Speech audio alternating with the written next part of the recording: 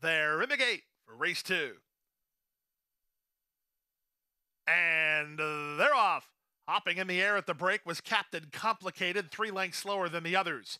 Sent through at the fence, Super Gremlin wants the early lead. He's worked off the inside, but he's in front from Shaw Tin, who moves over from the outside draw to land a flanking position in second.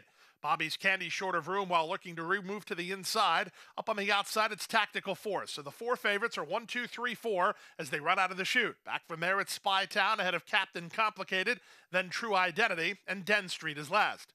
Opening quarter, not that taxing, 25-1. It's Super Gremlin in front by a neck. Right alongside is Shaw Tin. He's the gray, racing in second, and trying to split horses is Bobby's Candy, the race favorite. Out in the center goes Tactical Force, and moving up toward the inside is Spy Town. Out in the center is Captain Complicated. True Identities between them, and the trailer is Den Street. They have less than half a mile to run. The opening half mile was 49 seconds flat. Super Gremlin has the lead. Shaw Tin's been getting a smooth journey. He has no excuse from there. He's up to challenge from third running Bobby's Candy. Driven fourth Tactical Force. He's still in range here. These top 4 continue to dominate, working 4 ahead of Den Street as they pass the 5/16.